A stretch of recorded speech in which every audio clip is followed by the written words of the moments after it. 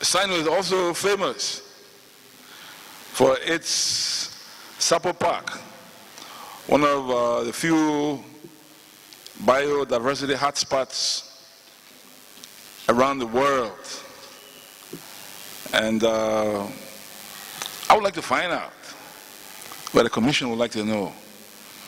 In other countries, these nature reserves, they serve as a source of income generation for local communities, for the government, and all of that.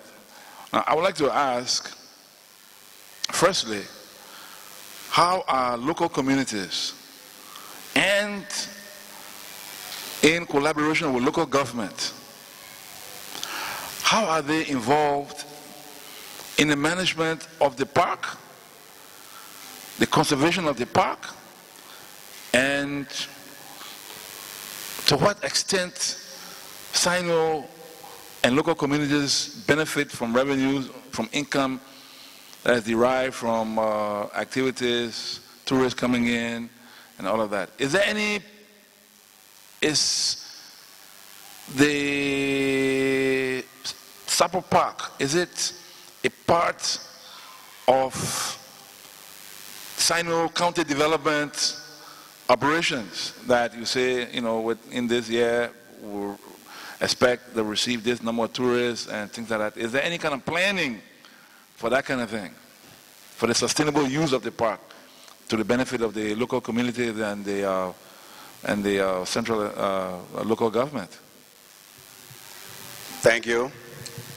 The local officials there and FDA, they made the arrangement, you know, they are even building houses there, their offices.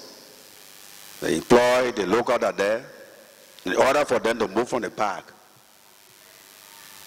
So they are giving them some incentive, you know, by employing them.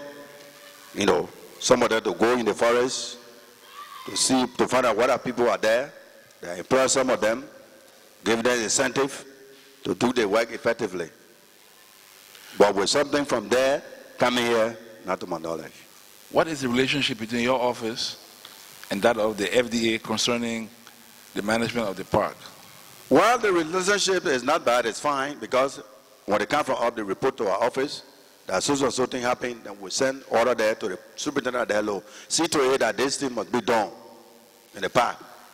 And the superintendent will carry out the order from our office.